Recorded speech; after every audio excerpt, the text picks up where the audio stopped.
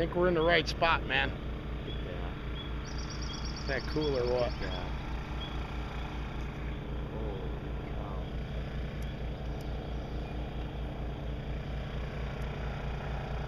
All buffalo.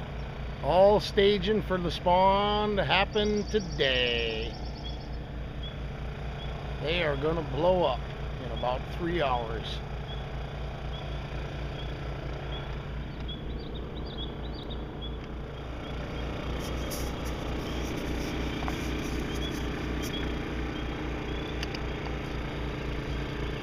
Sea otter. Stroke your good fish, Ron. That's a good one. Oh, that's a solid fish. Oh yeah, for sure. For sure.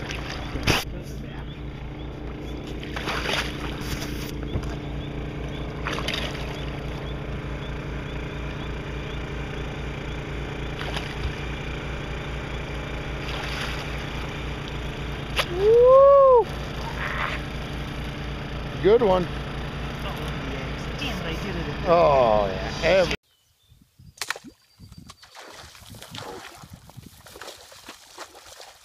Oh, that's a good one.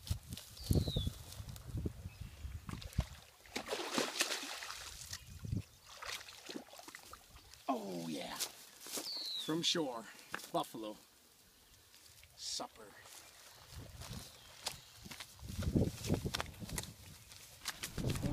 Okay, probably one of the most common questions that gets asked me is, what do I do with the fish after I shoot them? The common carp, I give them away. I do have guys that take them for turtle farms and crayfish farms and stuff like that. A lot of them in the spring of the year get thrown on the farmers' fields and they just disc them under. The common carp doesn't belong in our waters. It was brought over from Germany or something like that, and they just don't belong here. They're tearing everything up. But the buffalo carp, that's what this is right here. You can see he's more silver colored. I mean, they're just a totally different fish. These are actually members of the minnow family, and they are delicious. And we're going to show you how to clean one and how to cook one. And I promise you, if you follow this and you do this, you will be out bow fishing and keeping every single buffalo you shoot just to cook it up. We try to go out when they're spawning and just get as many as we possibly can, and we fill up our freezer. Family reunions we have, weddings, everybody loves it. I make buffalo ribs and I make carp balls, so we're going to show you how we start that out. First thing, get your buffalo out. Now what I do, and this is very important, get yourself a sharp knife. Make sure it's good and sharp. And you want to go inside, underneath a scale. Just like that. Peel it up. And then jab your knife in, but keep your knife up. Because if you stood here today and tried to cut into these scales, you'd have a very dull knife and it'd take you all day. So we want to go in one of these scales, take the knife in, and then just cut up. Just like this. All the way down through to the belly, just like that. Then you want to go just like you were filleting a bluegill or a crappie or a walleye or anything like that. You just want to run a knife down just like this.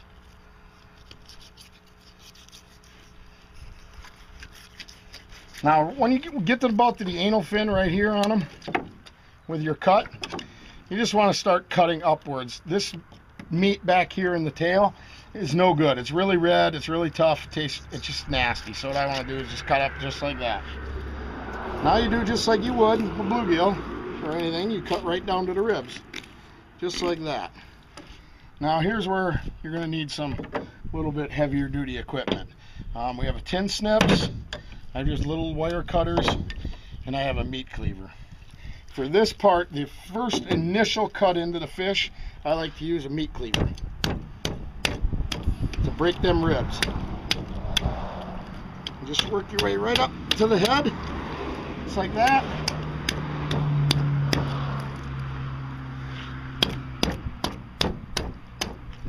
Okay, once you're through all the ribs, then it's just like taking, there you go. So now you got that. Got one half of your fish laying here, the other half's laying here. Now what I like to do is take, and you can see there's some eggs left in here and some guts, and we got some fatty deposits. You want to pull them off, and a lot of times they don't always have this black membrane. Sometimes it's white, but you just want to get all that fatty stuff off of there. And basically we're going to gut the fish just like this, and you can see how that fatty stuff pulls right up. You get her gutted just like this.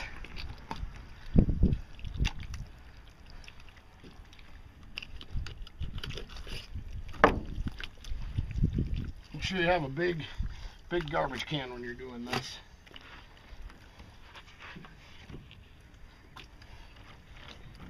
And that's where we're at right now. Now,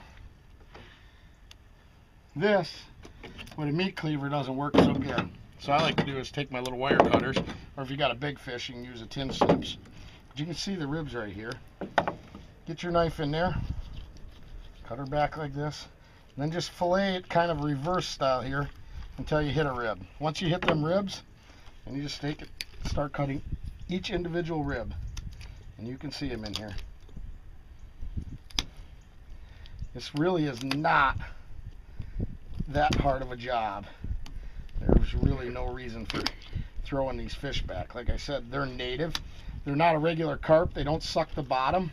They're a plankton eater. You can see their mouth ain't on the bottom sucking like a carp is. It's out here, and they open it up, and that's how they eat, and they eat plankton and all of that. So they're really good to eat. They don't have them high mercury levels like a carp does or anything like that. Now you want to get up in there. One more here. There, you got it. Now you just want to kind of do it in reverse. Once you got that, and you can flip it over again, and then do the same thing again. Get your knife underneath the scale, just like that. Keep it up, plunge it in there, and then you want to cut up, just like that. Okay.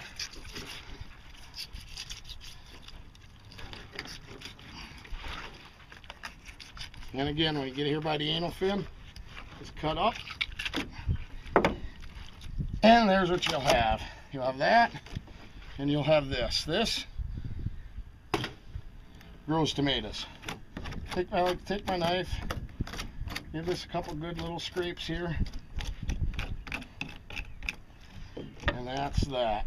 Now, you can see right here where these ribs end on both sides. This belly meat, no good. I don't like it. So what I do is I just follow just about a ½ an inch below them ribs, just like that. Same thing on the other side. So now you'll end up with a cut just like that. Take your knife, it's really easy. Almost peels apart. Got that fin on there, that belly meat, that's garbage. Now you got a nice fillet. Take, and we're gonna peel the ribs out. But now we're gonna go right down to the meat, or right down to the skin right here. And we're gonna get as much of this meat with these ribs as we possibly can. Because believe it or not, this is some of the finest eating there is, these ribs. And that's what you want. You'll see you got a little bit of red meat on here. I want to trim that off. Anything that's red is really not that good to eat. We got one rib cage there. Same thing here.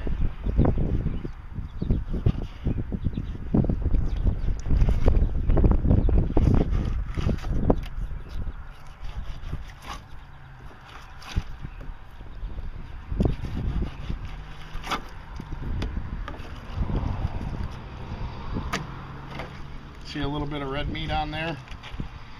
I'm going to trim that off. That one's good. Now I take what I call the tenderloin.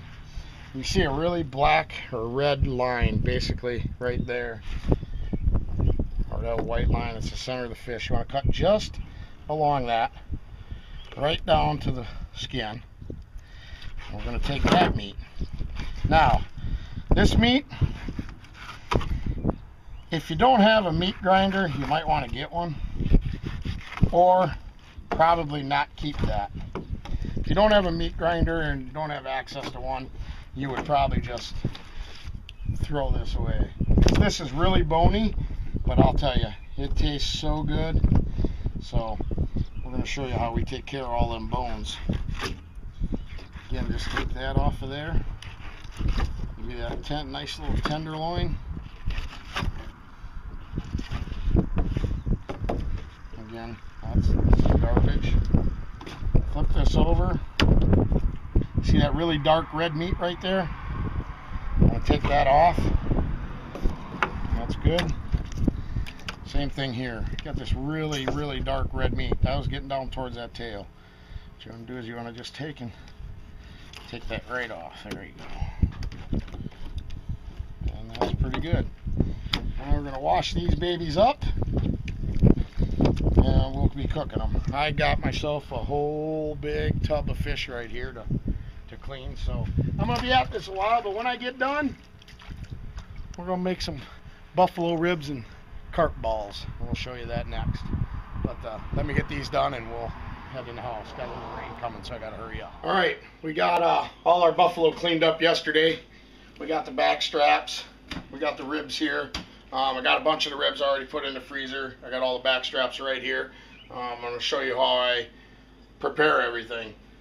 Couple of things. I like to put the back straps in the fridge or in the freezer for a little bit and get them nice and firm so they're not really mushy. And then the next thing I do is I'll just cut this down. You can hear them bones in there. This thing they have just huge, huge bones. But we're going to show you how to take care of that here in a second. Get it cut like that, or however big chunks your grinder can take. Then we're going to go right here. We got our grinder. And you can watch, this pretty much grinds up every single bone that's in there. Just like that. No bones left whatsoever. We do up a whole batch of these, then you can freeze them in the refrigerator just like hamburger.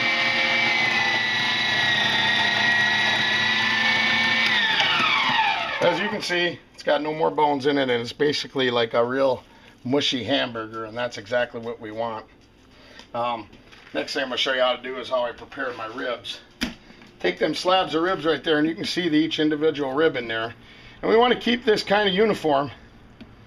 And basically, you want to cut that rib and make it just like, would be like a chicken finger size. It's like that. Keep them all uniform. As you start out, you're going to be cutting maybe one rib, then you'll go to two, and then you'll get down to where here at the bottom, just to keep them uniform size so they cook evenly. You're probably going to end up going to 3 ribs. But that's how we do that. We'll get them all cut up here. And now we're going to show you how we cook them. This is kind of my own little recipe, and everybody really likes it. So we'll set this off to the side. First thing I'm going to show you is I'm going to show you the ground up buffalo. Get yourself some. You're obviously, if you got a bigger family, you're going to make a bigger batch than this. But this is what I do. And I don't really measure this stuff out. This is original recipe, shore lunch. Any good fish batter will work, or breading. We want that. Then I use Italian breadcrumbs. Just anybody's Italian breadcrumbs will work. You know, throw some of that in there. Then I use garlic powder. Now you want to make sure you use garlic powder, because if you use garlic salt, this recipe is going to end up way too salty. You put a little garlic powder in there, and then I use Lowry's seasoned salt, and that's pretty salty. So if, like I said, if you use the garlic salt, you'll end up having a really salty meal. And we want to mix this stuff up. And as you can see, it's starting to not be so mushy. It's actually starting to get pretty firm. And you don't have to mix this up so you got all of the breadings in there mixed. You can leave some of the breading can be stuck to the side here. That's okay, because then you're going to roll it around, and we'll use that to make the balls. So there's how we do that. Next thing, I'll show you how I make my breading for the ribs. Same thing I use for the ribs. I use Shore Lunch, original recipe. Put some of that in there. And again, bigger the people, the more people, the bigger the batch you make. About it. Probably got 2/3 breading, 1/3 breadcrumbs. Again, garlic powder. Use the powder, not the salt. And Lowry seasoned salt. And we want to mix that all up so it looks nice and uniform.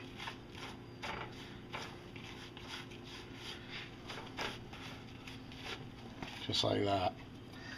Alright, we're going to start out with our fish balls because they take a little longer to cook. We got our deep fryer here. Usually it's about 350 degrees. You want to make balls just about that size. Careful, drop them babies in there. And like I said, these take a little bit longer to cook. That one's probably a little bit big. We're taking some off of there. Just like that. Maybe the size of a little bit bigger than a ping pong ball. And we'll make a couple of them. Just like that. And drop that baby in there. Now we'll do some ribs. We'll go over here. Now the ribs. This is just plain eggs that I've cracked in here and beat up. It's called egg wash. This really helps the breading stick to the fish. Take a couple of our buffalo ribs here, just like that. Get them covered in egg pretty good. And you just want to take and put them in the breading, just like that. Get them nice and covered. Drop them babies in the oil.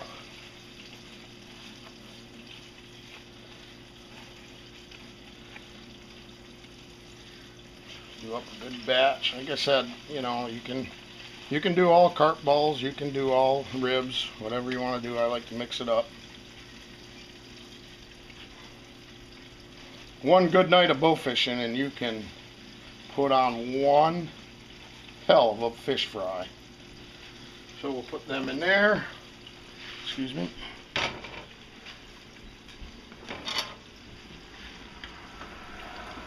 Now you want to cook them babies until they're golden brown. The ribs you want to be just a golden brown, and the carp balls you want them to be just a little bit darker because they're a little bit thicker. Between grinding and the hot oil, it just disintegrates all of them bones. We got a batch made. Here's what they look like. Get yourself some tartar sauce.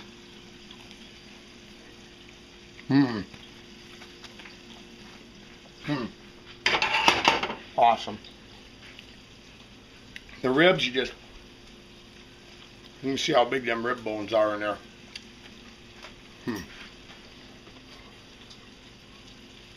Better than walleye. So that's it.